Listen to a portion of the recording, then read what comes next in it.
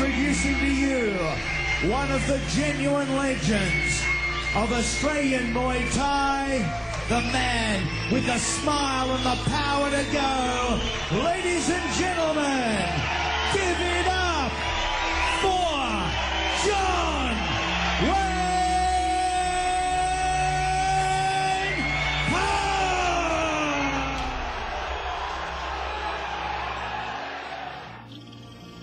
Over 400 years ago, the Kingdom of Siam was in the middle of a 200-year struggle with bordering Burma and Cambodia. The art of Muay Thai was developed out of these wars by the Siamese military. Unarmed techniques were developed when soldiers lost their weapons in warfare. The skills of today are almost identical to the battlefield techniques of yesterday.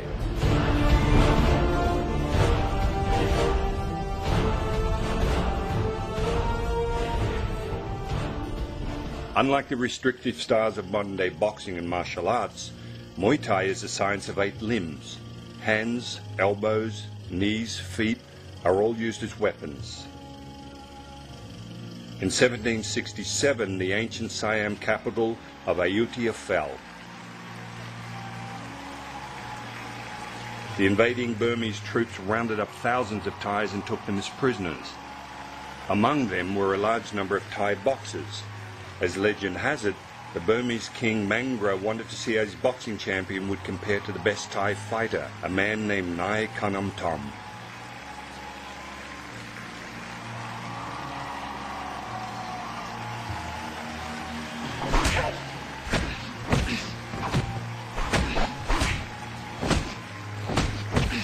The men fought, and Nai Kanam Tom won easily. The king asked him if he would battle an additional 9 Burmese champions to prove his skill and courage. Nai Kanam Tom agreed and defeated them all.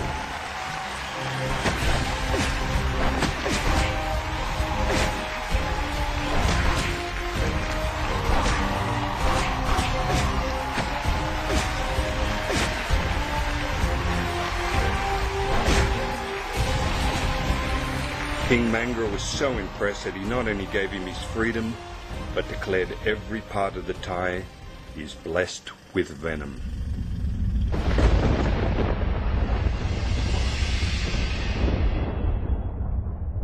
Wayne Parr started his fighting career at age 14.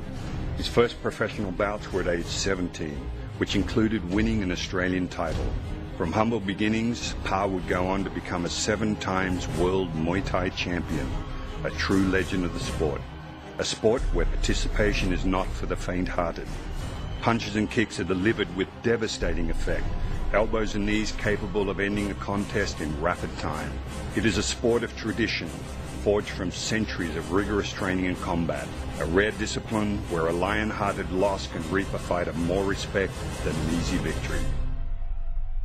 This is John Wayne Parr's world. When I was a young boy, I used to watch the Monkey Magic and stuff when I was 3 or 4 years old, and it always inspired me to get into the martial arts, whether it be taekwondo, karate, kung fu, ninjutsu, anything to do with training and fighting. That was my whole dream. Back when I was a teenager, Van Damme was my ultimate hero. My room was just full of Van Damme posters. Whatever I get my hands on, as soon as a new movie would be released at the video shop, I'd be the first one at the door, putting my name on the back of the poster so that when the video got old, that I was the first one to receive it. He was the ultimate hero. And then we moved to Brisbane at the age of when I was 10. And then 11, we found a taekwondo school that wasn't too far away from our house. And yeah, just absolutely loved it. The whole idea of wearing a karate gi and as you're doing punches, the karate gi just snap when you do your kicks. You really felt like you're the Karate Kid. So that was my whole ambition, was to be a world champion in Taekwondo and go to Korea and live over there and adapt to their fighting style. After about a year and a half, 2 years, the Taekwondo school, they were sort of struggling financially. So they moved out of the little hall that we're in, and it would just so happen that 6 months later, kickboxing started in the very same hall. So a few of the boys from high school, they were keen to give it a try. And then The very first day, it was just blew my socks off how more exciting it was than Taekwondo because of the head punches and there was knees and everything else. And I thought, yeah, now my whole life's goal is now to go to Thailand and become a Thai boxer. The closest thing, I think, to a street fight comes with Muay Thai. Why? Because if you fight under Muay Thai rules, not K1 rules as they call it, where you can clinch, use the knees, you're allowed to use the elbows, I mean, it doesn't get any more real than that. As people know, it's not like in karate we used to hit, it would sort of stop, but with Muay Thai, boom, they cut it. So it slices you, and it just opens the skin up. They also grapple, they will do hours and hours where they'll clinch you up. And once you get in a Muay Thai clinch, if you don't know what you're doing, it's good night. But with the grappling, with the elbows, with the knees, which again have no protection on them, so it's an incredibly hard object to get hit with. The leg kicks, you can actually throw somebody in Muay Thai. So the only thing missing is the fact that you can't go on with the grappling game once you hit the ground. So again, from a combative point of view, to have elbows, knees and everything, the footwork of a boxer, and the grappling skills and everything, Muay Thai is second to none.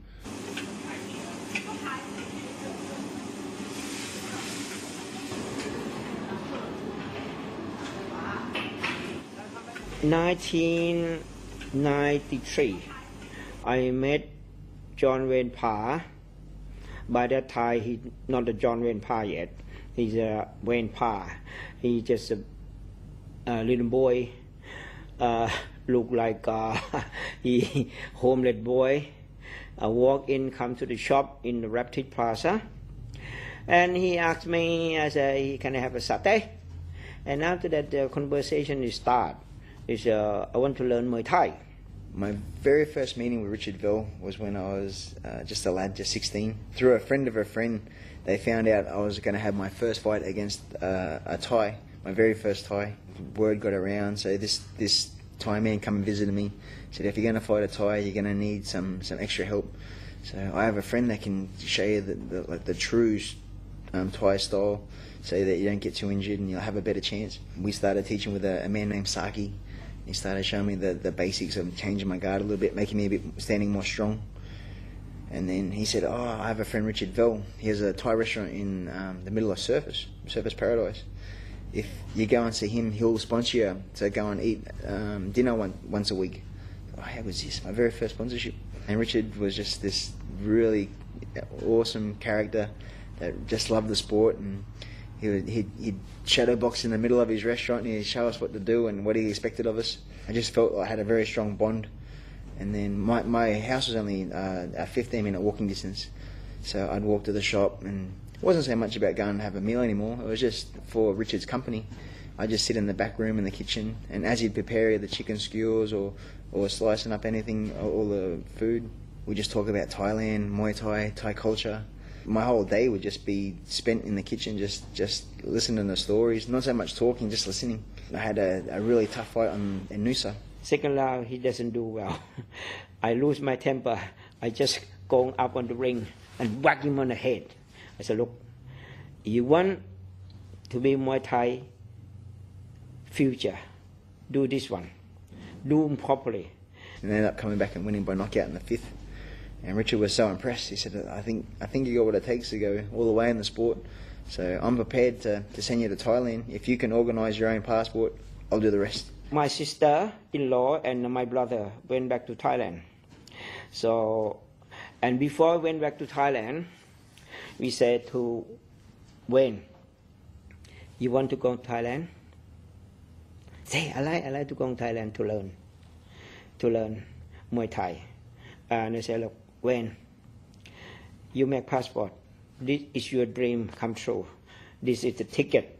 I bought the ticket from him and make a tattoo like this in his shoulder and say, when you become Muay Thai, but you make sure 100% you're going to be Thai boxer, because it's tattoo at the back, symbol of Muay Thai, will be stick on your back all your life. When you're going to Thailand, you're going to learn Muay Thai. You're not going holiday. You're going to the help. You're not going to stay in the hotel. You're not going to be eat hamburger, nice food, good food, whatsoever, anything. You're going to stay the same in the camp, same like any Thai people do it. Yeah, I got my passport, and then Richard kept his word and organised my ticket and organised for me to stay with his family in Pattaya. A quiet back street in Pattaya is the address of Sidyon Tong International Boxing Camp, John Wayne Parr's very first Thailand gym. Here we are at Sidyon Tong Gym in Pattaya, Thailand.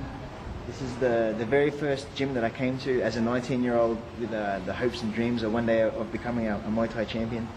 I got asked to come here by my sponsor in Thailand, as this was one of the most famous gyms in Thailand at the time, and it was such an honour to come here as a kid and to see the Thai fighters training and going through the motions, and just having a dream to be one day to be in their footsteps and to win a championship, a real championship, not just a national one, but to come to Thailand and fight the very best of the best. This was the ring where I started all my beginnings, my humble beginnings. I kicked the pads every afternoon for 3 to 5 rounds, and just every day just exhausted. And I'd look across and I'd see the Thai boys, and they'd be kicking the pads 3 times as hard and have the 10 times the amount of work rate. You know, how am I ever going to fight these guys? These guys are just machines. But just kept plodding along, getting my basic skills up to scratch. I'd already had about 13 fights in Australia before I came here, so I sort of had a little bit of an idea.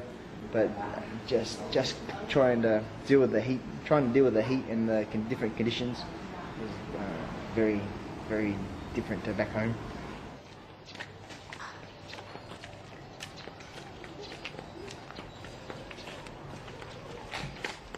So this is where the journey all started. I got dropped off by Richard's brother, and he said, "Okay, this is where you're going to be living from now on." He introduced me to the family, and then they drove away. So as a 19-year-old, it was very scary. This was with the realization that I was on my own. For the first 3 months, I shared a double bed with Richard's brother named Tung, and he was a heavy-set man. So he'd take up 3/4 of the bed, and I'd be pressed up against the wall with just a little bit of place to sleep. And every night he used to snore like it was a freight train, and everything would vibrate in the room, and it was just impossible to sleep. And to make matters worse, I'd always get a leg or an arm thrown on me either side. And yeah, a lot of memories from living here and gradually learning how to speak Thai, because everyone spoke English, so there was no urgency to pick up the language. I trained at Sidyon Tong for 3 months, and it was okay, but I didn't feel like I was growing as a fighter. I sort of felt like I was sort of staying stale. I had one fight for the camp, which I won by 4th round knockout, but after that I really wanted to push to be a star. So it just so happened Sang Tanoi came to the Gold Coast to have a fight, and his manager and Sang Ten met with Richard, and Richard took care of him, showing him hospitality. Taking them to the parks and giving them money and buying them clothes and food, and really, really giving in his heart while they stayed here. Before they left, they said, as an appreciation for everything that you've done for us, we'd like to return the favour by, when we get back to Thailand, we'll go and pick up that boy you keep talking about, and we'll take him to our camp, and he can train with us. So sure enough, I get a knock on the door the next morning when they arrived, and said, "Come on, you're going to come to Bangkok now." So whoa.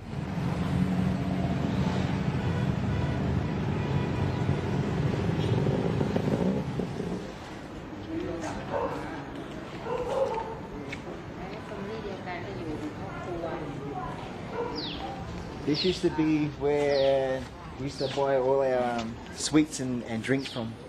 So this is probably one of our favourite little pastimes, was coming here and getting a Coke or just a bit of sugar to put back into the system after sweating out 3 or 4 kilos after a session. Not only is the shop gone, the whole house seems to have disappeared, so this is a little bit sad.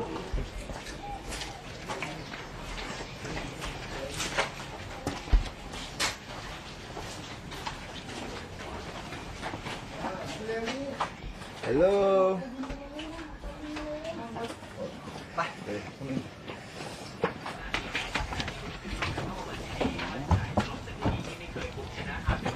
เฮ้ยพ่อจ้า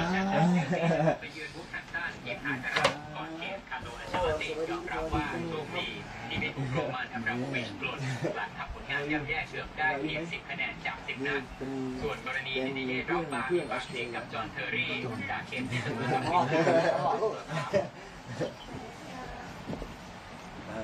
พ่อก็นั่งแบบเนี้ยเขาก็นั่งลงกราบพ่อนะพอกราบก็ขอร้องอ่ะพ่อไม่เอามวยฝรั่งพ่อกลัวไม่เอาขอจอนเวบอกเอาเถอะเดี๋ยวมันเกิดทำรายได้ มันทำรายได้รวยขึ้นมาพี่โนจะได้มีสตังค์กับมันอยู่ถึงเช้าขออยู่เนี่ย ขอจอนเวรมาอยู่กับค่ายพ่อเนี่ยนะถึงเช้าพ่อก็ปฏิเสธตลอดพอนี้เห็นแกเป็นตะคริวที่ขา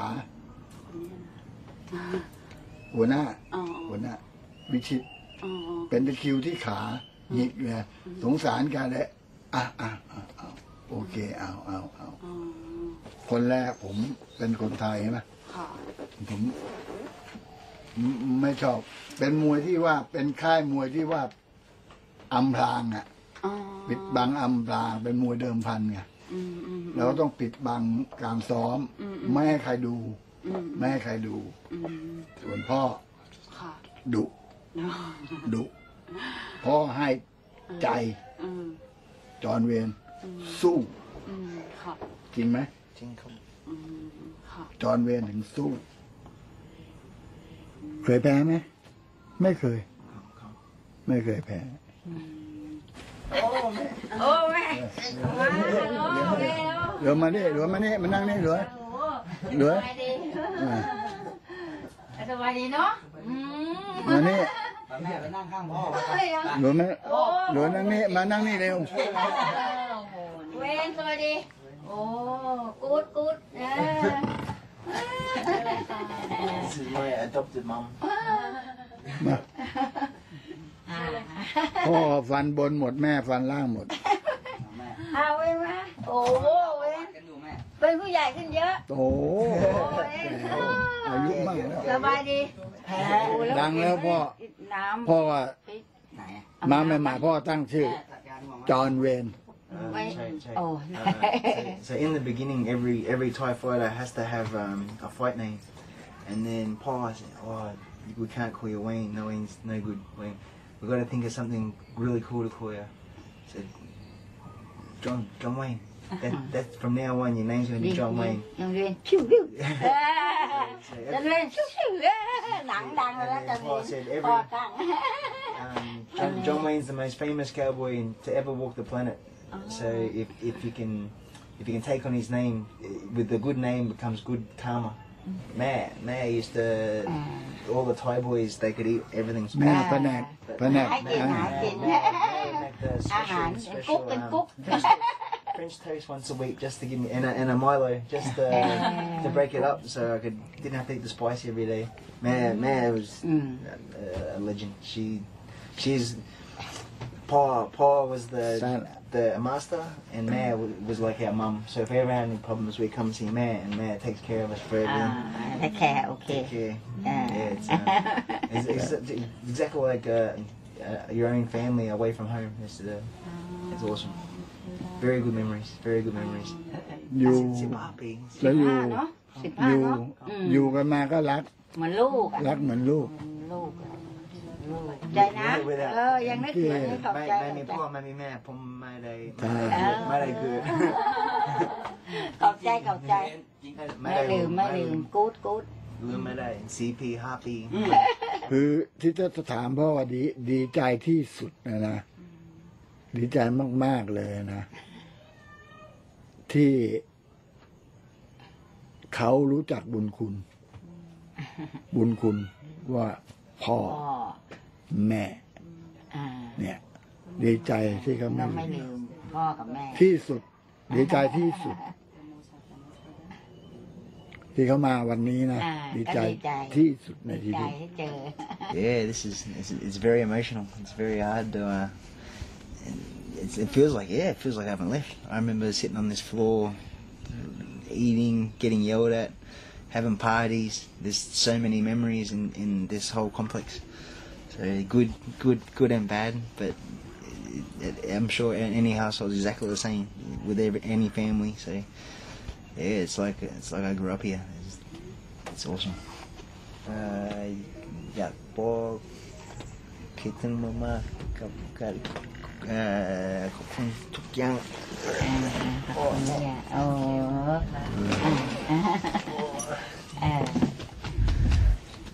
มึง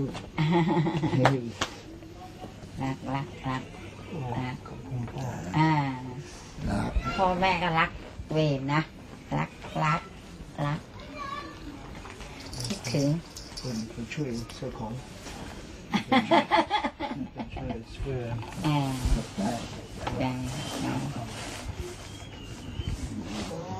Once upon a time, this is where all the training used to be done. We had the boxer room here, where 10 of us used to sleep, side by side on the wooden floor. I wish I could show you the bathroom, because the bathrooms are old school, where you splash on, then you lather up the soap, and you splash off again, and then it's a sit-down toilet with no toilet paper, so you have to put water in your hand to wipe your bum. You splash the water in. The ring was in the centre, so it was nice and open, so the breeze could come through, but it'd keep the sun off. And the name of the gym's still up here. I can't read Thai, but it pretty much says Luming Kwan. Unfortunately, though, the water that's been here from all the sewerage and the shower used to all sit underneath the ring with all the mosquitoes, and then over the years the wood's rotted. But you can see the remains of where the ring was. Under the heat, when it used to get really crazy, it used to get 38, 40 degrees by 3, 4 in the afternoon, and then we'd have to do between 4 to 8 rounds of 5-minute rounds on the pads.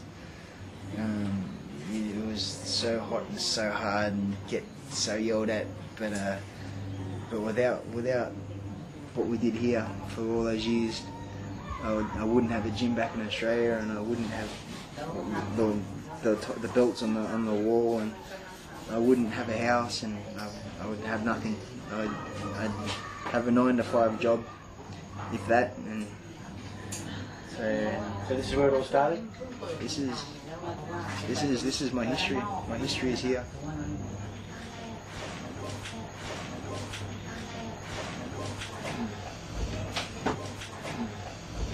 In Thailand, the ring is considered your classroom. This is where you're learning all your skills.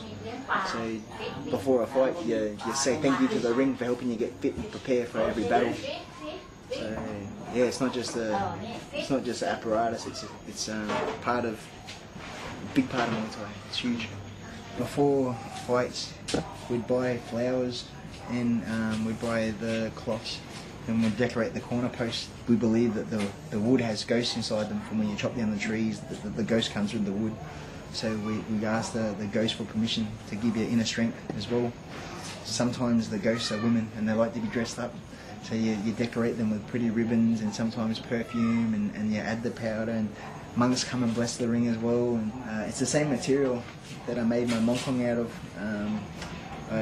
One of the old ghost houses. I asked permission if I could take the old ribbon and replace it with a new one, and out of the old stuff I plaited it to make my mongkong, so that's why it's so special to me.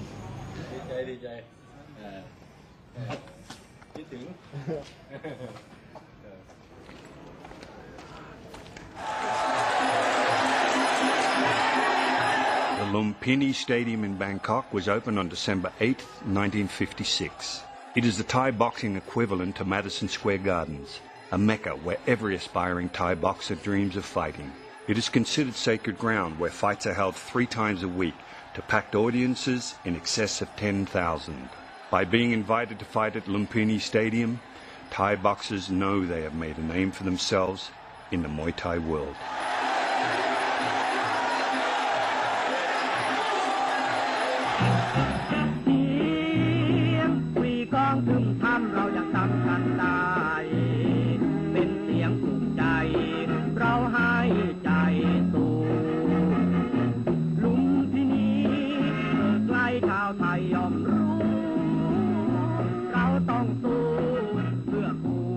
As the one fight goes up, the second fight is to come down and sit in this seat. And then in here is all the trainers cheering for the red corner, giving them instructions. They're not allowed out of this pen while they're cheering, just so they don't get in the way of the general public that are paying. And then the next fighter's in their position. They got the gown on, they got their moncon. They're trying to psych themselves up. They're watching the fights, the atmosphere of all the betting.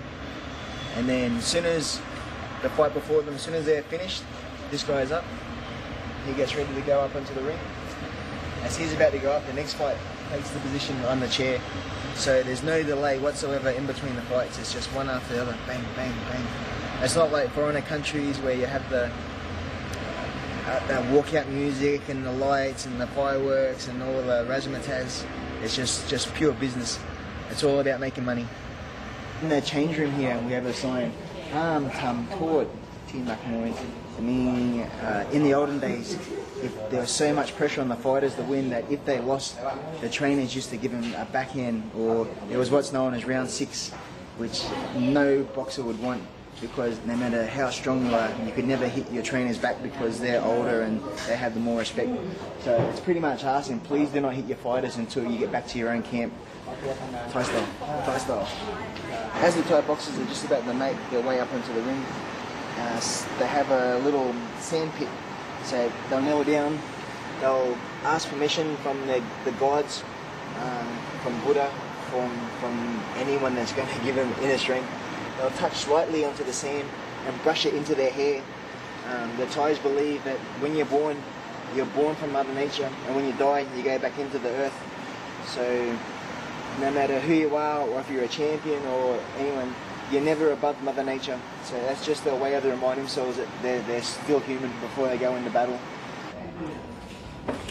In the mornings, weigh-in's about 8 o'clock fight day. So in the Western country, we have the luxury of weighing in the night before, whereas in Thailand, same day weigh-in.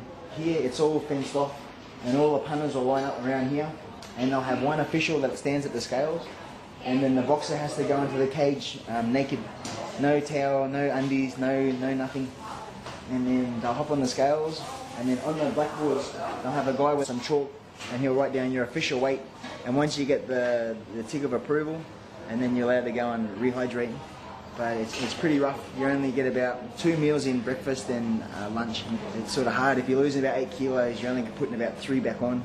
Or what you can do is go to the local hospital and you can get a bag of IV to help put the vitamins back into your system. So pretty much back to normal come fight time.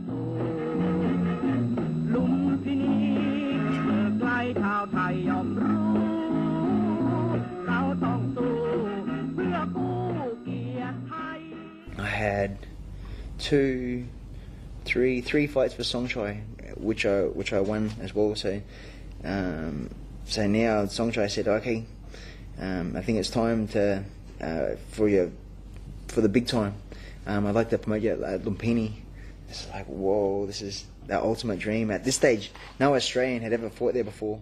So it was an absolute honour to be the first. That night, one of the Thai champions, Namkabun, he was defending his Lumpini title, and I was the very next fight after him. So I'm sitting in the little pen that they have at Lumpini, and the crowd's just going ballistic for the main event, and just the roar of the crowd, and I'm in the waiting pen just absolutely pulling my pants, thinking, holy crap. I'm waiting at the bottom of the stairs, and Namkabun's come off the stairs, and as he's come down, he's slapped my glove, wishing me luck. Good luck, mate. I was like, oh my God, I can't believe. Not only there's Namkabun, but here I am just about to climb the ropes. Got into the ring, and as I'm doing the Ramoi, just taking big breaths, thinking to myself, oh, this is it. I'm living my dream. So I got in there, and the first 2 rounds wasn't going too well because I'd lost a lot of weight. But then after getting a growling into round 2, I started to pick up my game. And once I started to land a few shots, the Thai crowd started to cheer. I think I was the big underdog, so it would have been big money for anyone that put money on me. So the crowd was cheering and cheering, and then the more that I landed, the deeper the cheer would get. And then I ended up landing some nice shots in the 4th, stopping him in the 4th. So yeah, it was just the most amazing buzz you could ever imagine. This was my second fight at Lumpini, I only just turned 21 a week before, so I didn't really have a chance to have a party or cake or anything. And one of the big things at Lumpini is if you fight on TV and win by knockout, you receive a gold chain. So I wanted to give myself a gold chain for my birthday.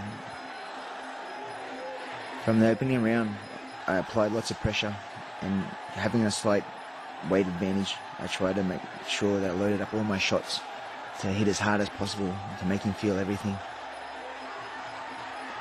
I'd worked with my trainer in the hotel room before we left that every time he threw a kick, we were going to catch, throw a leg kick, and then add one to the head.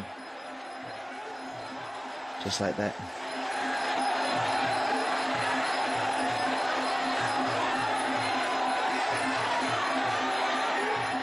From here I could see Joe Louis was a little bit rattled, so I wanted to jump on him as quick as I could. He was very resilient though, so I took a lot of shots. As I was halfway through the combo, I heard someone yell out, "Throw an uppercut." So I started looking for the gaps, and the last one landed flush. I knew Joe Louis had no chance of recovering in such a short time, so I ran across the ring, and while the uppercuts were still working, I wanted to throw as many as I could to finish the fight. Yes, and I finally won my birthday wish. Once I moved to Bangkok and started training with Sangten and Paul Manort, Sangten was a regular, and a couple other boys at the camp were fighting on Songchai shows. So I'd go watch Sangten fight at Lumpini, and it was always the greatest shows you could ever see, the best versus the best. And then every Saturday night was Songchai's promotions show on Channel 5. So I learned very fast that he was the man to fight for. Songchai, who was Thailand's #1 promoter, he said, "Oh, I really enjoyed your fight. You showed a lot of promise. We want to make you one of the boys in our promotions." So he was #1. From going from small time little village fights to all of a sudden fighting on TV and fighting in front of crowds of 40, 50, 60,000 people was just a dream come true. เจอจอห์นเวย์นครั้งแรกที่เขามาฝึกมวยไทยแล้วเป็นเด็กที่แปลกก็ติดตามยอดมวยไทยของเราตอนนั้นแสงเทียนน้อยพอเริ่มประเดิมจัดครั้งแรกนี่เขาชกได้ดีแหละเป็นนักมวยฝรั่งคนเดียวที่ใช้ศิลปะมวยไทยเตะเข่านะแล้วก็เตะศอกเข่าเป็นนักมวยฝรั่งที่ท้ามวยไทยฟันศอกแล้วจะเป็นนักมวยฝรั่งที่ใช้ทัดมานาคือปักศอกเข้าไปจอห์นเวย์นทำได้ลูกนี้คนไทยทำได้ก็คือฟันศอกแต่จอห์นเวย์นหักปักศอกโอ้จอห์นเวย์นนี่ต่อยกับโอโรโน่ก็ดูเดือดมากลูกเขาต่อยกับยอดมวยไทยนะจอห์นเวย์นนี่ไม่ได้ต่อยกับมวยโดยทั่วไปนะเขาต่อยกับมวยระดับเงินแสนทั้งนั้นผมจำได้มิสเตอร์ทรงชัยช่วยผมชกครั้งแรกชกชนะand then เจอโอโรโน่ครั้งแรกทรงชัยมาที่ห้องก่อนชกวันนี้สมมติชนะได้เราเที่ยวหน้าให้ชกชิงแชมป์ลุมพินีแต่วันนั้นทำแพ้ไม่เป็นไรโดนแดกโดนสอบแตก The 6th of July 1997, Chachoengsao, Thailand. A just turned 21-year-old John Wayne Parr with only 21 fights to his name takes on the veteran of some 250 battles, the legendary Orono. This is Parr's first fight against a Thai superstar.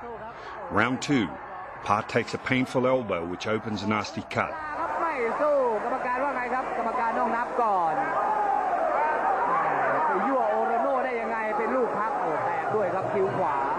But with the courage of a true warrior, fights on.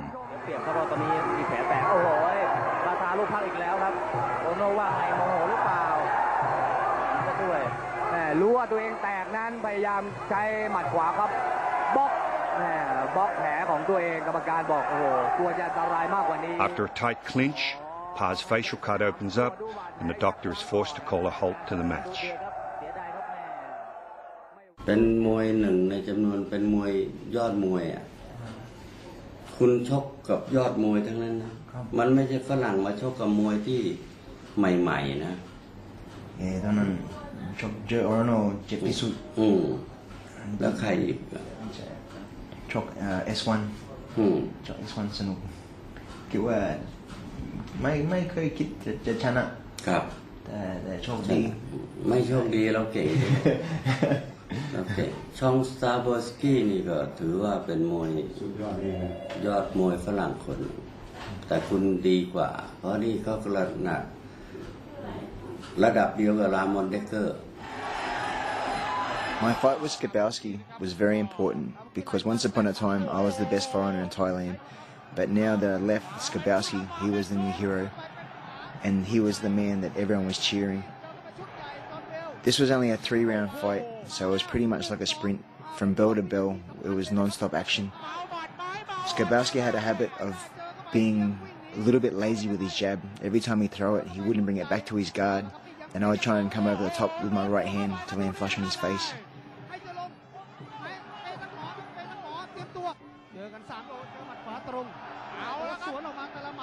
This was the winning shot coming off the ropes. As I came back off, I landed the right hand flush on the bridge of his nose, breaking the bone, creating a cut, and also loosening some teeth. King's birthday, the year 2000, I was supposed to fight another pretty famous Thai who was a right-hander, orthodox stance. And then at the weigh-in, my opponent hopped on the scale and he was, say, 69. Then I hopped on the scales and I was 72. And Songchai wasn't happy. I can't put this fight on. There's too much weight difference. Masato was supposed to fight Orono, but now Masato's fighting someone else, so Orono's free. Why don't you rematch Orono tomorrow? And then my whole stomach fell through, and then I rang Sangten. I said, Sangten, there's a change of plan. They want me to fight Orono. He's a southpaw. I haven't prepared for a southpaw. And Sangten was confident. He started laughing. He said, "No, we'll take this fight. I reckon there's a good chance we can win this. I've even got a game plan. I'll tell you tomorrow." I couldn't sleep. I'm nervous. I kept having all these evil dreams about how Orono was going to touch me up again. So in the morning, I've woken up and I ran downstairs. Okay, Sangten, please help me. What's this game plan? He said, easy. Tonight, I want you to fight southpaw. Southpaw versus southpaw. I said, mate, I've never trained southpaw before. He's a world champion at southpaw and he's going to smash me. I said, no, I'll explain to you. If you stand orthodox and he's southpaw, it's easy for his elbows to land flush in your face. Where if you stand southpaw as well, that lead hand's going to protect you every time he lets that left elbow go. So it made sense. I did some shadow boxing in the gym and it seemed to work okay, but it wasn't enough to make me feel confident. I'm sitting up on stage waiting to walk out to the ring the whole time just thinking, I'm dead. I'm going to get knocked out and smashed and killed. And I thought, I'll give this a go. If it doesn't work, I'll just change back. And then first round, it worked. The 5th of December 2000, the King's birthday. A fight for the IMF world title. Parr is confident, fit, and comes at Orono hard. This was the making of the Gunslinger. John Wayne Parr had arrived in the world of international Muay Thai. In Parr's corner that night was the legendary Sangten Noi, who told Parr that he had spent 4 years in Thailand, which was the equivalent to studying for a university degree. All you need for your diploma is the world title.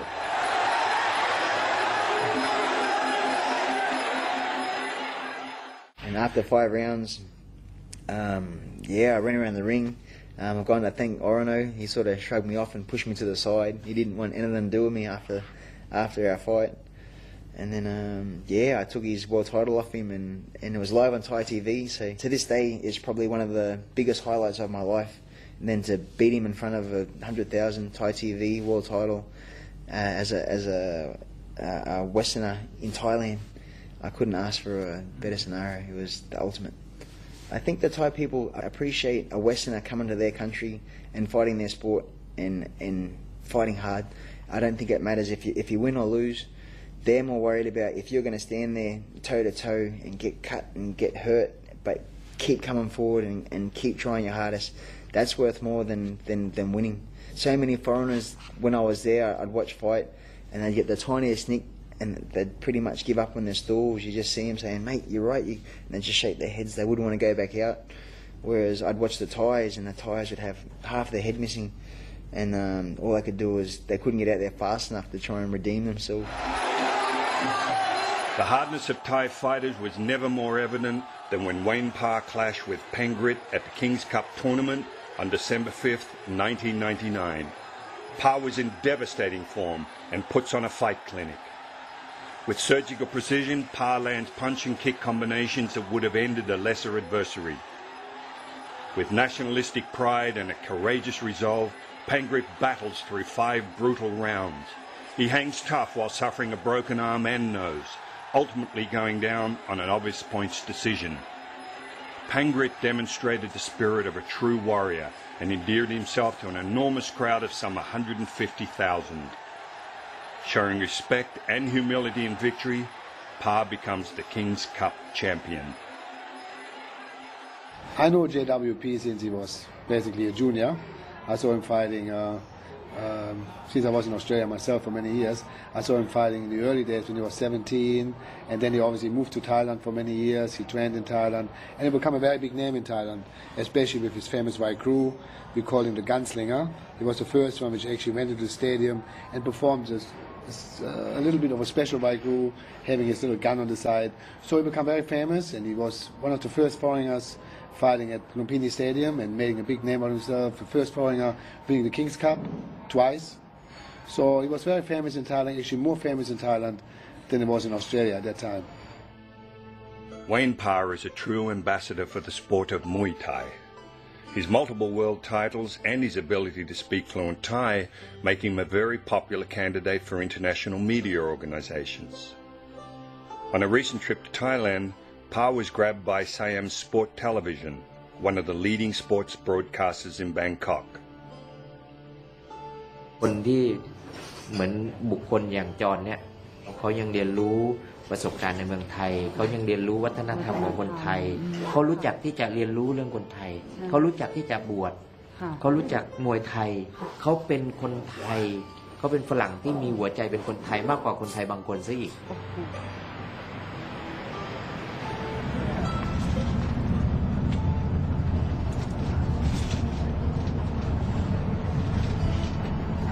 John Wayne Parr has always been a keen student of the history of martial arts and was very pleased to be invited to China on a social visit, where he was able to fulfill a lifelong desire and visit the spiritual home of martial arts. The history of the Foshan ancestor temple can be traced back to the North Song dynasty, the structure being dedicated to the northern emperor, Bidi, who was said to have power over the waters of Guangdong. In 1949, it was converted into the Foshan Museum. Today, it is one of the major cultural relics of Guangdong province. The Chinese call it Zumio Temple, the elegance of its architecture reflecting the prosperity of ancient Foshan.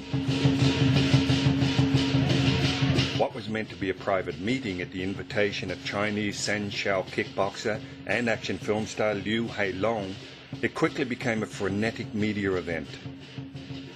With photographers and fans vying for Parr's attention, both men happily played to the camera and entertained the large crowd with an impromptu arm wrestle.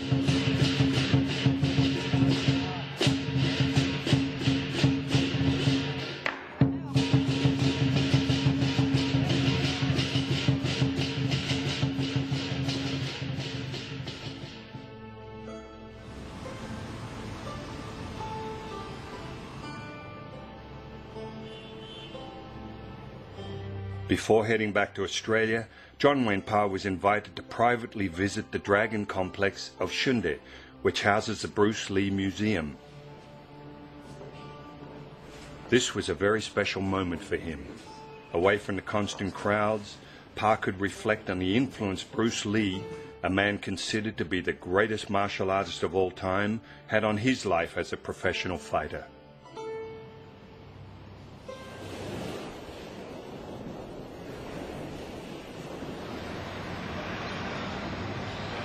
I met Wayne 9 years ago in Las Vegas in a training camp. We met on a Sunday, and by Friday we were going out on our first date at the Bellagio Casino. When I met Wayne, I had already accomplished quite a bit. I was 8-time United States champion. I won a world championship in 2001. I was recognized all over the country, and I was already at my peak and already in a comfortable position as a fighter, and I was happy.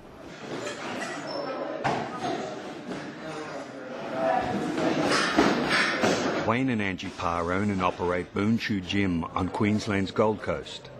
From the casual visitor keen to experience grassroots Muay Thai to world title holders, Boon Chu is well equipped to provide the necessary training and hard conditioning fighters need to achieve their goals.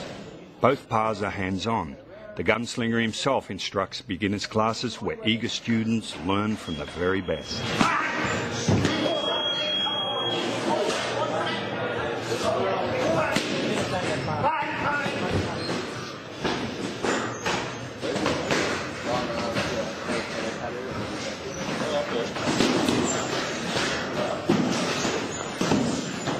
My main objective owning a gym was just to have somewhere to train and teach classes to help pay for the rent.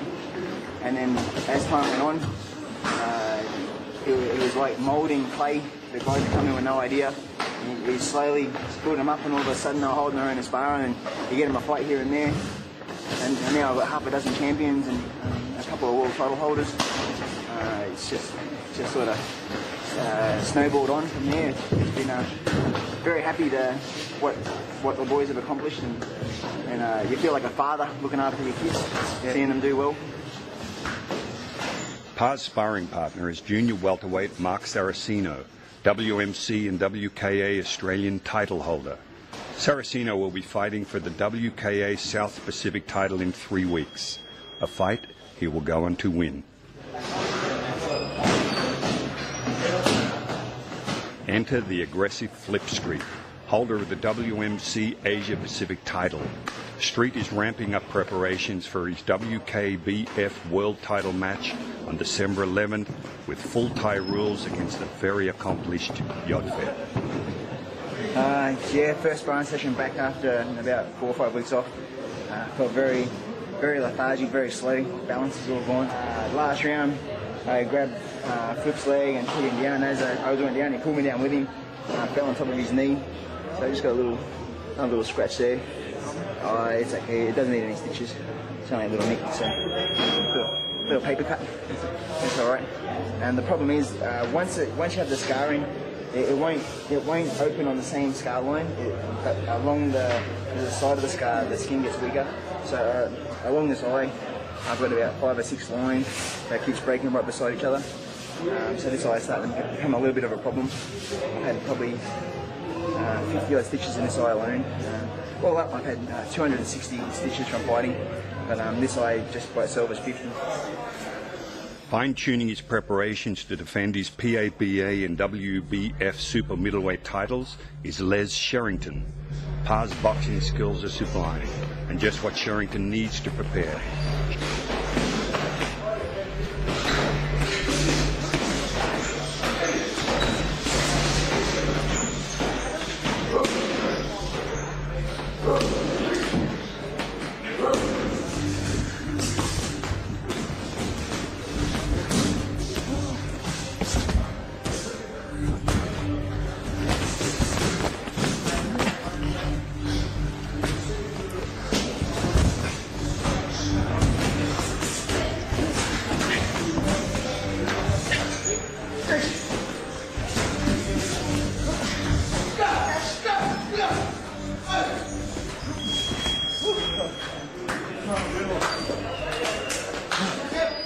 At Boon Chu Gym, we train all different levels of people. We train families, we train children, we train people that want to get fit, and then we also have fighters.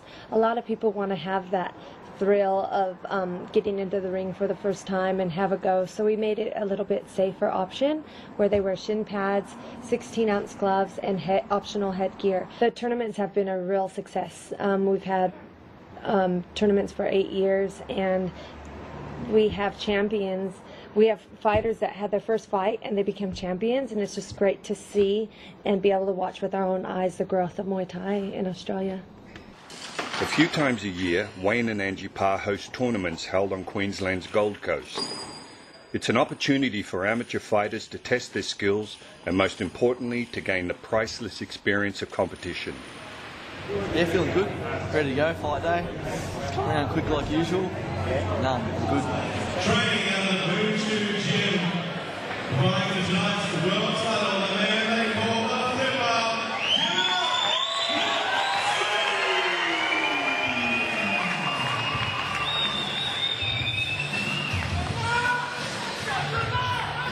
Main event on tonight's card is the world title fight between Flip Street and Yodfed. Both are hard-wearing, determined, and will not take a backward step. With no love lost, the crowd want action, and these warriors do not disappoint.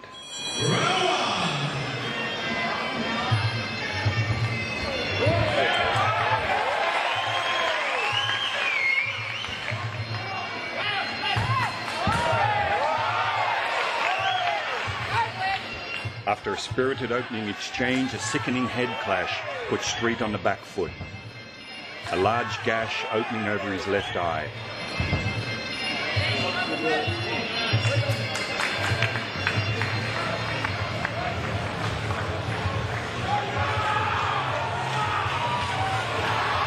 The corner have to pull out all stops to stem the bleeding so Street can come out for the next round. The elbows flying thick and fast, and they like each other. And each of them wants to take home the world title belt. It is a close-fought match, but Street has the benefit of Wayne Parr in his corner. His experience is enough to guide Street through this bloody Muay Thai war.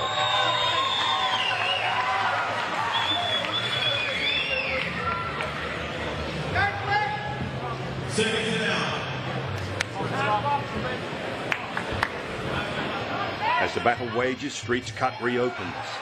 Yodfed lands a ripping elbow, resulting in a nasty wound on Street's face.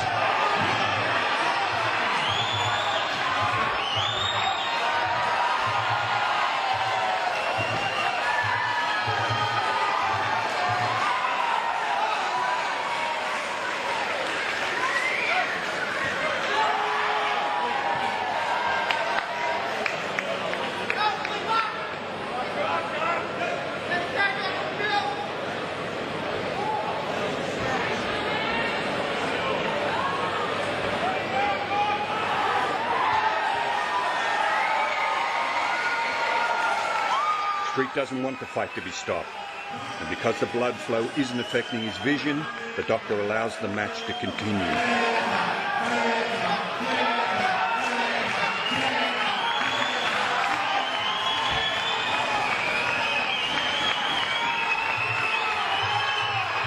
It is a bruising 5 rounds of Muay Thai, with both fighters showing enormous courage throughout the ebb and flow of their intense battle.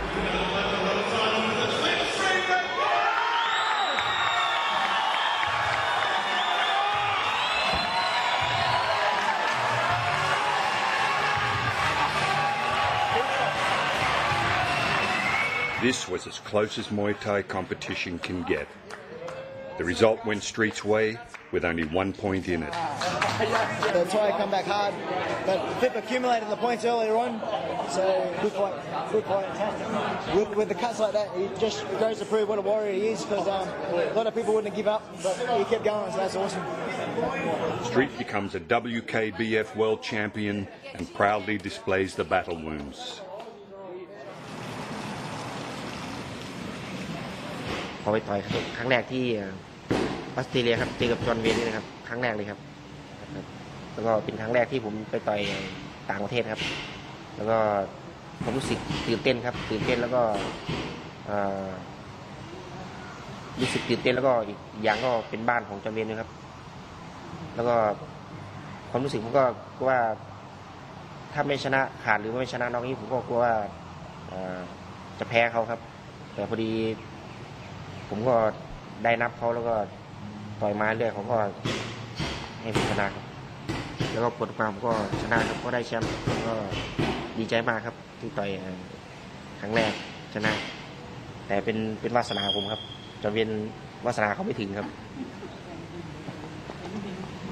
He kicked me in the head, put me down for an 8 count, where the rest of the fight was just on pure survival. I can't remember anything after the knockdown, but I ended up managing to get to the end of the 5th round and losing on points. Mid 2006, there was word around the streets that they were going to do a Muay Thai contender. The boxing contender had been a very large show around the world, the same as every other format, 16 guys live in a house, but now they're going to do the Muay Thai version. I get a phone call saying, hello, this is such and such producer from the United States. Would you be interested in being a competitor in the Contender Asia? I said, oh yeah, I'll give you my answer right now. It's definitely a yes. 16 of the best Muay Thai fighters from around the world came to Singapore for the chance to win $150,000 US.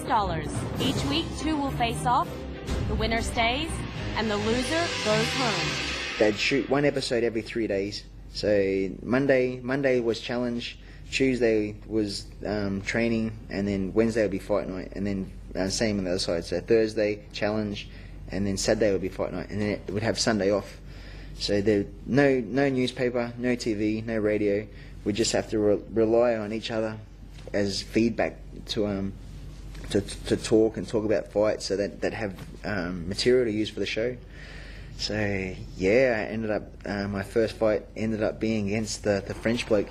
It was the first time in my life that I'd ever been so angry and ever wanted to knock someone out as bad as I did that night. If I had kept my cool, I think I could have dominated it and stopped him. But because I was so angry, the harder I tried to knock him out, the less chance that it was coming. So I ended up having a 5-round war, and luckily for me, I beat him. My second fight was against a gentleman called Zidov from Switzerland.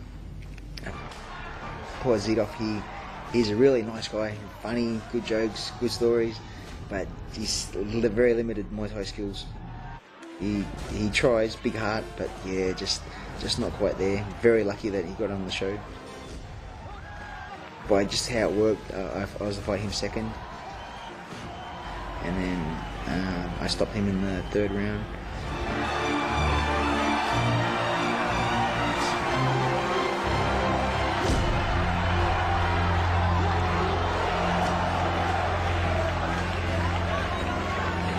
My last fight was in the semi-finals against Jabbar Askarov from Russia. Very tough competitor again. It was out of me and him who was going to fight Gunslinger in the final. Once again, 5-round war.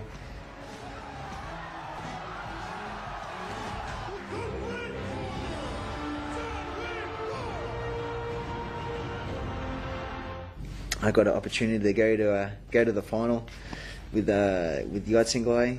แต่พอดีก็ได้มาเจอกันที่รอบชิงชนะเลิศ The final with Gunslinger was one of the biggest fights of my career. He's the toughest fighter in the world, pound for pound, so I really had to make sure that I brought my A game. I wanted to prove to him that I wasn't afraid and walk forward and constantly give him pressure. If I give him room to breathe, then that means he'd have his way with me, so I wanted to show that not only I wasn't afraid, but I was going to have a crack. That knee landed flush and it winded me. And then as I was winded, I slowly brought my left hand back and he came over the top with his own punch and put me down for the 8 count. Even here I'm still struggling to breathe. So I'm lucky the fight didn't get stopped in the 1st round. Solid knockdown from Gunslinger. A lot with his boxing skills. He sees that as an opening. Gunslinger is probably the hardest hitter that I've ever fought. You could just feel everything, every punch, every kick, every elbow, even there, that one landed flush, cutting me again. And then he's always cheeky. Just when you do something good, he just gives you a little smirk to say, nah, that's nothing. Oh, certainly not. As they trade again, a lot of leather being thrown. This is unbelievable. Right here, Gunslinger takes a little step to the side and nails me with that straight left, bang. It was the same sensation as if you were to be hit in the head with a sledgehammer. I've never been hit so hard in my whole career at that point.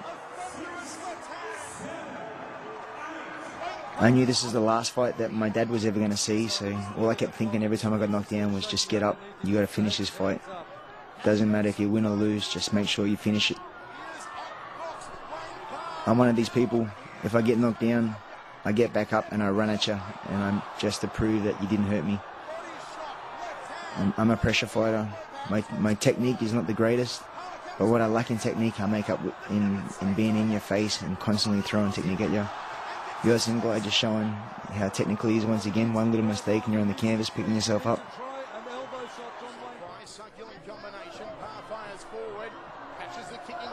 Very lucky not to get kicked in the head with that one. Don't try that at home, kids. And he just breaks it. Left hook, right hand. Got some pride, looking for the counter kick. You can see the tactics here of Wayne Parr in the final round. He's going for the grapple. He's closing the distance on Yodson Fly. He's not allowing the Phenom to work that real... If I stood at range, Yodson Fly would have kicked me to death. So the best thing is to do, just get in that pocket and just keep attacking. Don't stop. No matter what happens, don't stop. Here we are, almost 30 seconds on the clock. I knew I was down on points after 2 knockdowns. It was either balls to the wall or lose. So I just had to go for it.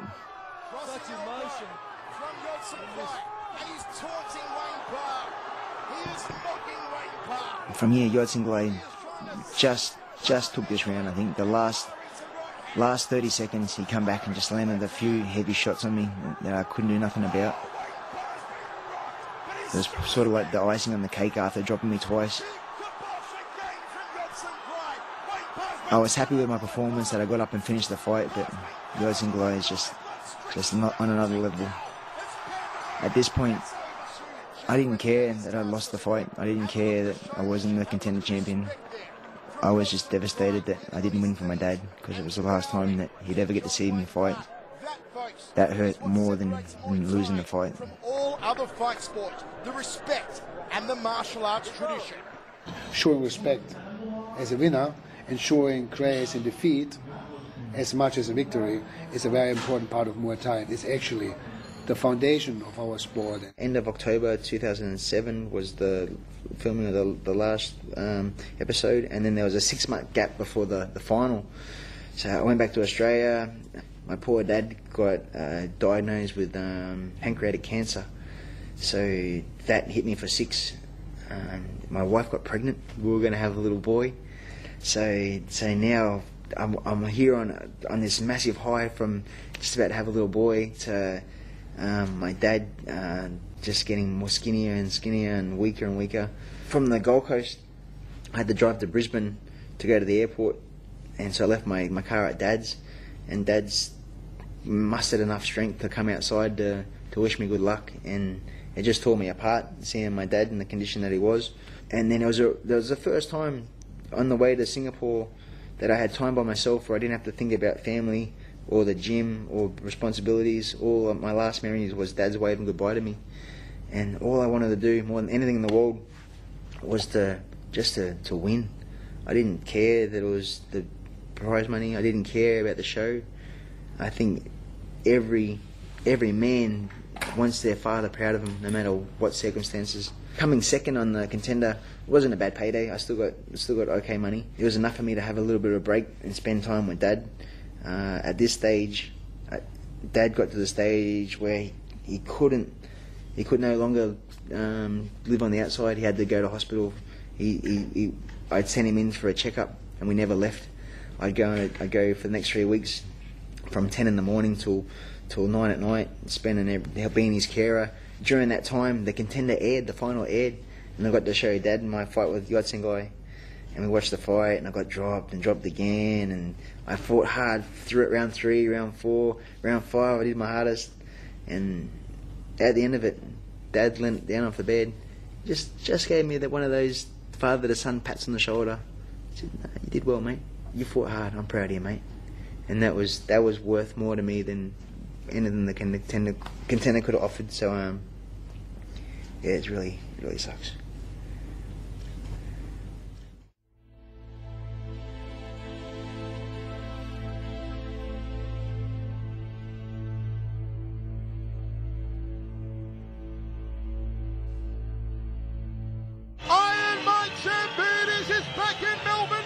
One of Parr's most formidable opponents was the superstar Greek kickboxing champion, Iron Mike Zambides, arguably one of the toughest pound-for-pound fighters in the world. Their first battle was in 2002, where Zambides won on a points decision, which was seen by some as a controversial one.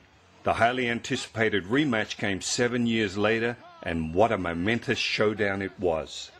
Fight fans wanted a war, and these two warriors didn't let them down. This was a very important fight for myself because for 7 years I had to live with the burden of having the loss to Zambides. Zambides was angry that I wasn't walking forward and making him come to me, so he started yelling at me, giving me abuse, telling me to come on, come forward, come into my range, but I wasn't going to play any part of it. I was going to make him come to me, and every time I did I was going to make him pay for it too. I had a slight height advantage, so I was trying to keep everything long punches, long kicks, stepping with knees and getting out of there again before he could unleash his bombs. Here I cut him perfect across the eye. I watched the skin split in front of my eyes, and it was massive. So I'm surprised they even let the fight continue, but I'm glad they did. Zambides is cut. Their corner wasn't very professional. They didn't have Vaseline or adrenaline prepared. At least another 10-9 round for John Wayne Parr. Let's take a little charge after that cut and try and widen it. Probing with the jab, Wayne Parr throws the right hand up the tube. High left round kick from the Aussie. From here, just in the zone, you can't afford to make one mistake. It's constant focus. Because I've got him trailing 2 rounds to Parr.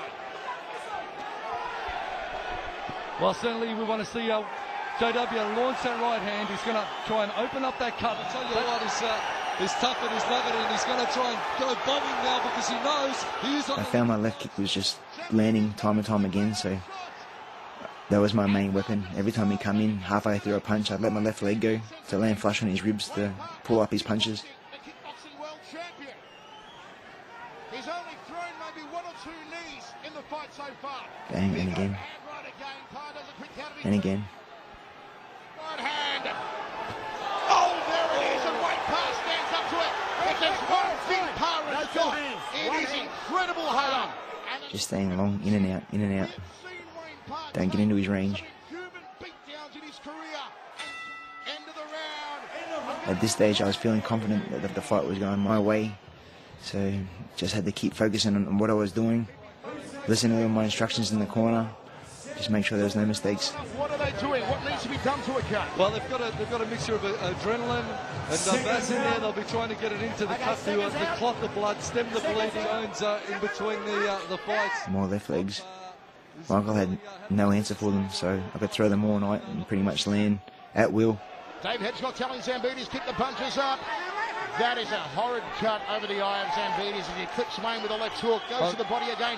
And here I felt like I rocked him, so I wanted to jump on him and hopefully finish the fight before the end of the distance. But once again, I couldn't afford to get too punch happy, otherwise I could have walked on a more damaging shot, so in and out, constantly moving. Got through. Didn't get through. Hamilton got it through. The head would have rocked back. It was on the body. Overhand right got through for Zambides though. And Parr sticks the jab. Smack back with the strong. There's the right hand. Nicely done. Wayne Parr catches him again with that right hand to the cut area. Right here I get a little bit complacent, get hit with that overhand right, which buckled my legs just a fraction. I moved around a little bit just to recover, make sure that the head was clear, and then back into it. Zambides going for broke. Zambides going for a knockout, but Parr. Well, he's that he can wear Zambides overhand and answer. Zambides letting it all. I wanted to show also that I wasn't afraid to stand there and box with him as well. He might have had heavy hands, but I believe my hands were pretty sharp at that stage as well. So, and this is just showing off a little bit. I thought I had the fight in the bag, so I wanted to show that not only did I win the fight, but I could also embarrass him a little bit as well. This was probably one of the happiest moments in my career. After the 7 years of waiting, I finally got my revenge in front of almost 5,000 people, all up on their feet with a standing ovation. It was just the perfect scenario. I couldn't help but keep the tears from flowing down the cheeks because I was such a proud moment. Richard Vell was so happy also. After all the years that he looked after me, we'd finally done it. We'd become one of the best fighters in Australia. Without his help, I'd never be where I am today. So he's like my dad. And I'm so happy that he's been supporting me for so many years. Give it up once again, ladies and gentlemen, from Australia, John Wayne Parr! 2010, Joe Nader offered me a fight down in Melbourne against Lam Songan, who was a multiple world champion, who I'd been following his career as one of these people that I thought that one day paths would cross for sure. He'd just come off a couple of big victories around the world, so he was a very, very tough competitor. His main weapons were his knees and his elbows, so we prepared a lot for that in the gym prior to the fight. เวลเนี่ยเป็นนักมวยที่ว่าในดวงใจผมคนหนึ่งเลยนะที่ว่ารุ่นเดียวกันนะมีผมมีจอมเวลแล้วก็ยอดแสนเกย์นี่เพิ่งขึ้นมาทีหลังที่ว่าผมใฝ่ฝันมากเลยที่ว่าผมอยากจะต่อย Surely John Wayne Parr would love to catch him early. Oh, Lamson-Crone just unloading with the elbows to start off with. Make him pay. Oh, you can see Lamson-Crone just setting up some massive elbows, but the gunslinger John Wayne Parr is coming back with some massive punches. ที่ว่าโชคร้ายไปหน่อยที่ว่าผมมาต่อยกับเบลวันนั้นที่ว่าสภาพร่างกายไม่ค่อยดีเท่าไหร่มันหยุดด้วยครับหยุดนานแล้วก็แต่ว่าก็ยอมรับว่าเบลนี่เป็นนักมวยในดวงใจผมเลยอ่ะก็ดีครับดีวันนั้นต่อยไฟนั้นก็ Massive elbow from Lamson-Crone, but Wayne Parr, mate, just standing there, just trading with him. อันนี้จะพูดว่าเป็นคนไทยเลยไม่ได้ครับเป็นคนไทยมีแค่ศิลปะครับว่ามันขึ้นอยู่กับตัวเบลด้วยถ้าเขาก็อย่างนี้ครับคนเราถ้าเขาขยันฝึกซ้อมอะไรมันคนเรามีชื่อเสียงได้ไม่ใช่ว่าคนไทยช่วยอะไรก็อาจารย์บ้างครับนิสัยดีไม่ใช่ว่าคนเก่งแล้วยิงทรนงอย่างนี้ก็ไม่ดีเลยอย่างนี้ไม่ดีเลย Chance to grapple. I'd like to see him let it go a little bit longer, let the guys grapple in close, but good handiwork there again from Wayne. Stiff up there from Lamson-Crone. You can see Lamson-Crone just continually kicking out the lead leg and kicking nice. And big crossing elbow. Just caught Wayne flush on the jaw, but no damage. Lamson-Crone's determined, mate, to use those elbows and try and cut Wayne to pieces, but good crossing elbow there from Wayne, gives his own back. Lamson-Crone just nods at him and says, yeah, that one got me. Big hands there again from Wayne. เตะก็หนักต่อยก็หนักแทงเข่าก็หนักศอกก็เป็นอ่ะหนักหมดอ่ะแต่ว่าสำคัญว่าไฟเนี่ยจิตใจเขาจะหนักแน่นไหมถ้าจิตใจเขาหนักแน่นเขามาสู้เต็มที่คนเยอะนะครับคนเยอะชนะแน่นอนมั่นใจเลยผมมั่นใจว่าชนะแน่นอน He's really loading up behind us.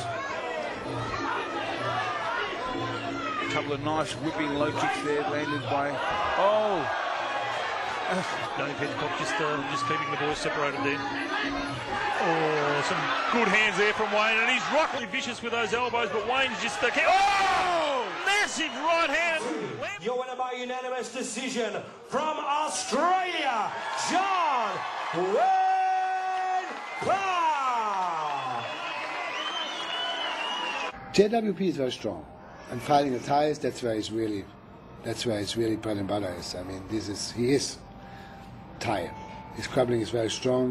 His kicks are very strong. His hands are much stronger than the Thais, and that's going to give him a little bit of the edge sometimes against fighters like Lamson-Crone.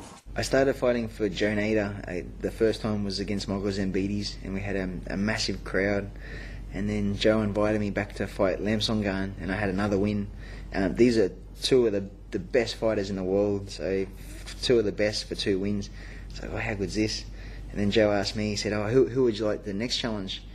I said, I wouldn't mind an easy one. He said, nah, that's impossible. You keep winning, so you're going to have to keep getting the hard guys for you. So it was a toss-up between either Borkow or Yodsanglai, and they both had beaten me twice in the past. Borkow's management refused to let him fight over 70, but Yodsanglai was happy to step in and beat me up once again. Angie said, why don't you go to Thailand? This is such an important fight. Gunslinger, he's the top of the top, so no shortcuts. Go to Thailand. I said, are you sure? What about the family, and what about the gym, and what about the business? He goes, I don't care. I'll take care of it all. You go over there, you come back and you win. I'd met Sanchai, who is pound for pound the greatest Muay Thai fighter in this modern era. And he said, if you ever come to Thailand, please look me up and come and train with me. เคยเห็นหน้ายังไม่เคยแต่ว่ามารู้จักชื่อช่วงเขาเป็นแชมป์เขาต่อยที่ราชดำเนินต่อยที่สนามหลวงนี่ครับพอได้ยินชื่อนี่ครับได้ยินชื่อดังมากๆครับแต่ก่อนแต่ไม่เคยได้คุยกันนี่ครับพอรู้คร่าวๆว่าเขาเคยซ้อมอยู่กับพี่แสงเทียนนี่ครับแสงเทียนน้อยเพิ่งมารู้ตอนเขามาซ้อมที่13เหรียญนี่ครับแบบสนิทกันมากๆก็เขามาซ้อมที่13เหรียญพอดีเขาต่อยกับยอดแสนไกลครับยอดแสนไกลเป็นมวยซ้ายพอดีผมก็เป็นมวยซ้ายก็เลยซ้อมด้วยกันลองดูอย่างนี้ครับเพราะว่าผมเตะซ้ายให้เขาบังเอาให้เขากันเอาอย่างนี้ครับคิดว่าตอนที่เขาต่อยกันเขาไม่เคยแบบมาแบบจะเอาจริงจะแบบว่ามาให้ผมแก้ทางว่าเตะซ้ายคือไอ้ยอดแสนไกลครับแต่ก่อนเขาซ้อมแบบยังไงผมไม่รู้แต่พอมาอยู่พอผมเห็นปั๊บดูการเทรนการสอนไปผมคิดว่าน่าจะสู้ได้ I asked Sancho, I said, is there any chance of one of the Thai trainers, the pad holders, to come to Australia with me to help me out in the corner? And then Sancho was thinking for a second. He goes, what about me? I said, you. That would be amazing, but I didn't think you'd... He said, I'd love to go to Australia. I love Australia. So I said, yeah, no worries. So I organised his visa, and then next thing I got the greatest. I got the Muhammad Ali of Muay Thai sitting beside me, coming to Australia to help me fight my nemesis Gunslinger. ได้มาออสเตรเลียได้อยู่บ้านได้ซ้อมที่ค่ายโอ้มันใช่เพื่อนซ้อมตอนนี้เป็นเพื่อนแล้วเป็นพี่น้อง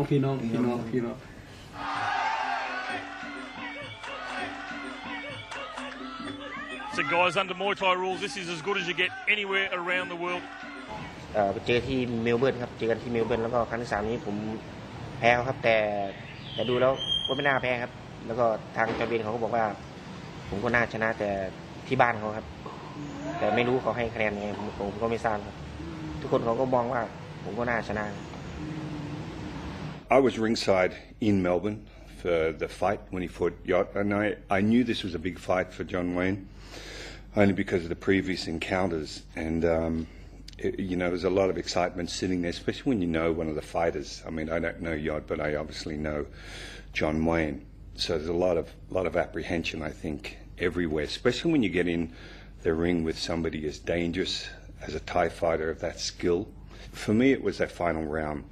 I mean, I was sitting with Bob Jones and we're like, wow, this is a great fight. But that final round, when John Wayne really poured it on with those punches, in karate, we used to call it blitzing, where he's just multiple punches. It's the mere aggression that, for me, won that round for him. And I know some of the judges were scoring it either way, this way, that way. But to be fair, even if all the other rounds were equal, that 5th round for me absolutely won it for John Wayne Parr. I mean, the aggression he showed and the heart he showed was enough. And we know, in the Muay Thai game, in Thailand they would have scored it differently, only because they put more weight on the kicks and the knees, etc., not so much on the punches.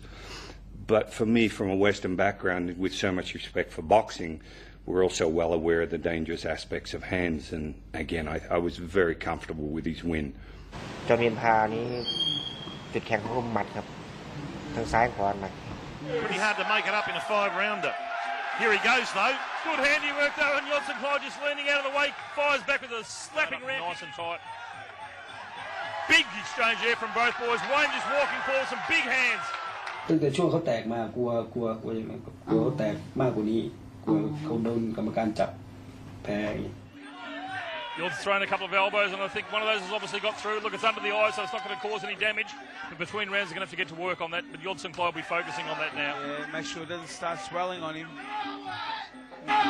ลุ้นให้เขาแบบอย่าท้ออย่างนี้ถ้าเขาไม่ท้อสักอย่างอะไรเขาก็เกิดขึ้นได้อะไรก็เขาก็ชนะได้ครับ I was watching the two fighters at the end, Yod there and John Wayne. I could see the apprehension on John Wayne's face. but when they did declare him the winner, it was such an honest appreciation.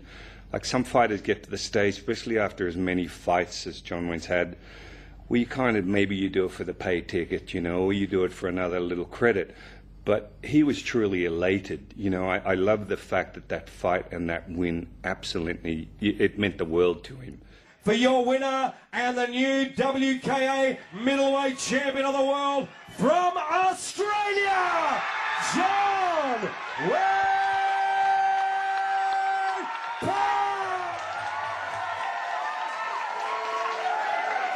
In the ring, I started running around just uncontrollably, just from the excitement. I've just been beating one of the greatest middleweight fighters in the world, and now I've beaten him. So it was a lifelong accomplishment to be the best of the best, and not only was it for a world title, but it was a genuine Thai that's regarded as the hardest kicker in the world. So the rematch, John Wayne Parr versus Gunslinger, first of all shows that JWP still can do toe-to-toe with the best. There is a Gunslinger in 72.5 kilo is definitely one of the best in the world, if not the best. So for JWP to revenge him from the contender final and win is a very important victory for him, and a very important confidence victory at this part of his career where many people go down. He actually stepped up one more time and beat the absolute superstar, and I think that has done wonders for him, and maybe has given him another year of life in the ring, because if he would have lost against Gunslinger for the third time, that would have been very frustrating as a fighter. If you lose 3 times against the same guy in your division, that means people know that you're not the number one, but he now proved that he is the number one, or still can be the number one. So I think the fight Gunslinger versus John Wayne Parr was a very important psychological victory for him in order to keep him going for another 12 months. yeah, in the future, yeah, I think 3 times. We're sick of them beating each other up. I hope so anyway. Yeah,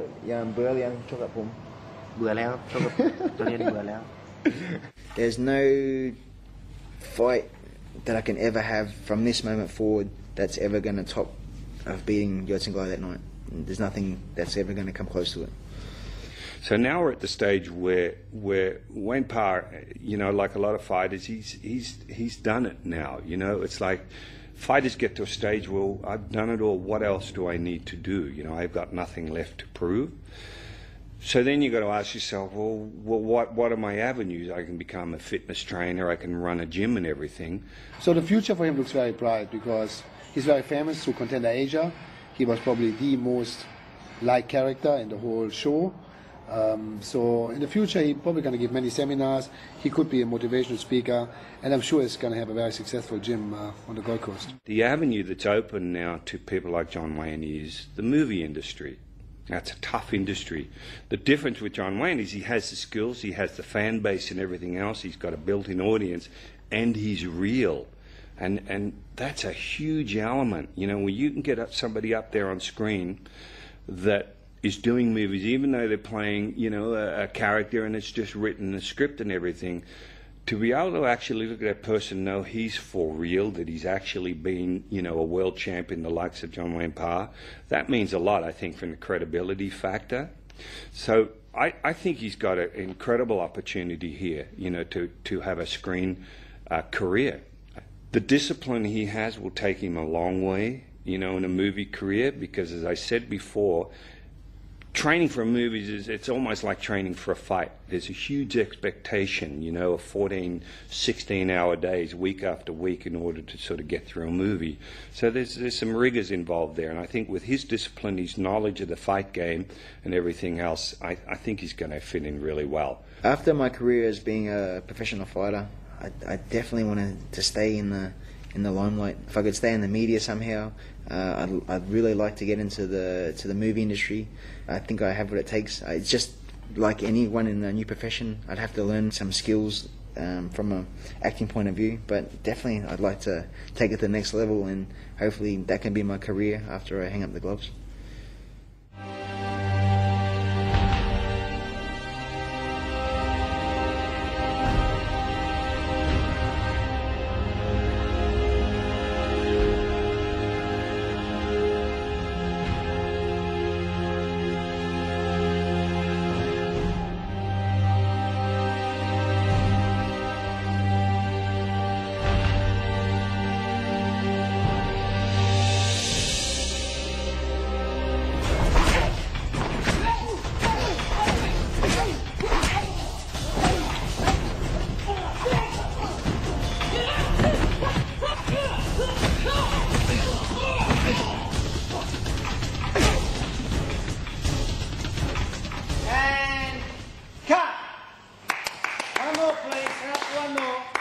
Nice job. Everybody good? All right, let's do one more. Set.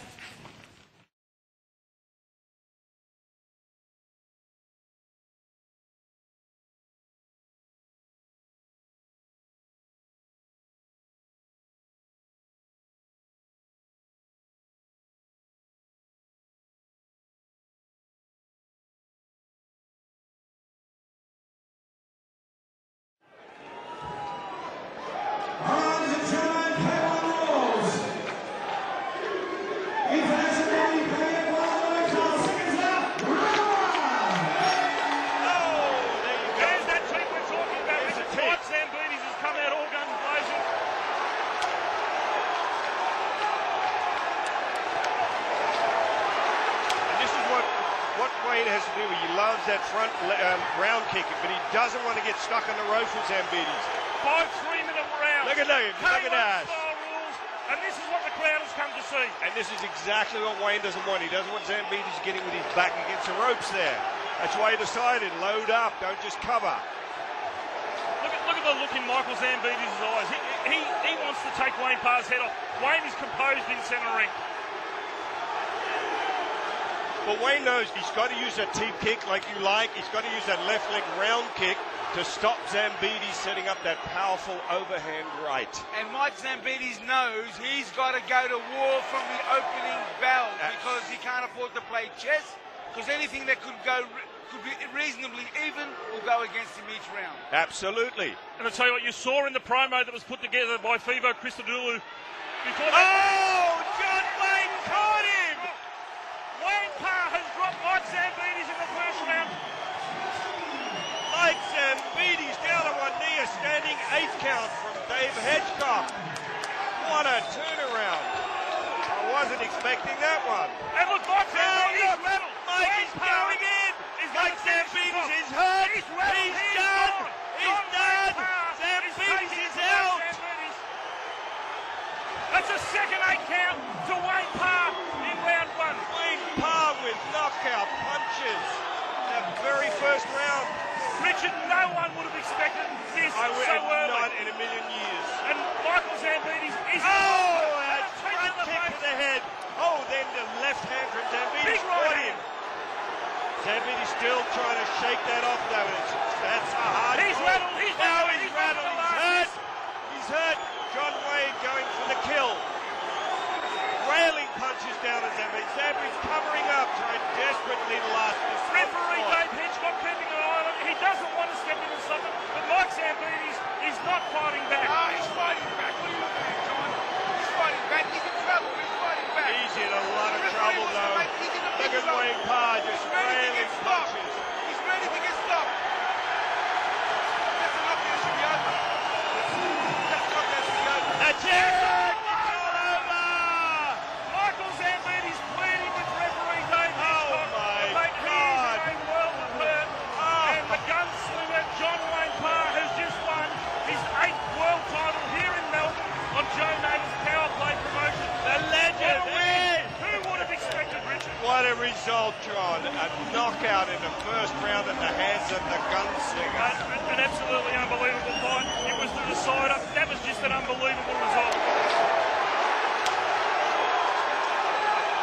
John Wayne